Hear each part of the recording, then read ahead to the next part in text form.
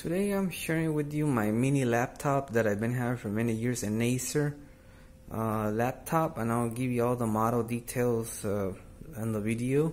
I don't know them by heart, but it has a physical keyboard.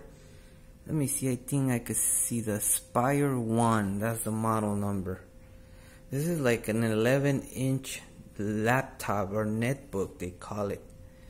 Let me try to show you a little bit about the ports, the back part. Actually, this battery, as you can see, this is an extended battery which needs replacement because it doesn't really hold a charge.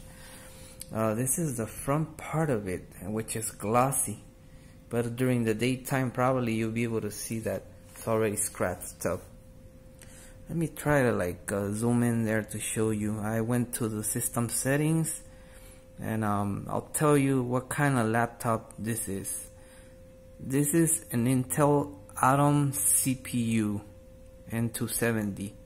Obviously we know that's not like the best processor you can get on a laptop, but it does have 1.50 gigabytes of RAM, and I upgraded this baby to Windows 10.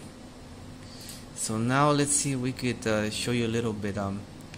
If you have it and it works on 10, then you're lucky, because it's almost impossible to install 10 on this laptop as it is. I've been having trouble trying to install the updates, the latest updates, and if you want to know, I'll share with you the updates that I've been having trouble with. But all in all, it's good, you know, for your daily task.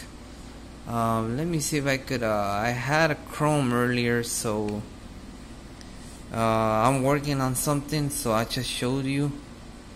And if you have it, it's like a good place to start, or like a good travel laptop. But again, don't expect like a lot from this little laptop. It gets you by.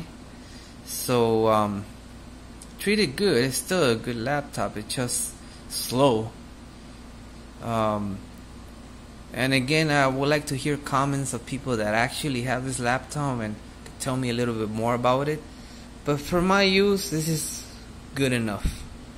I know that if I upgrade to a better laptop, I'll be letting you guys know, so you could see what I upgraded to. But hopefully this has been helpful, and I'll make a better video of this laptop later on, describing the specs and how good it is. Thanks for watching.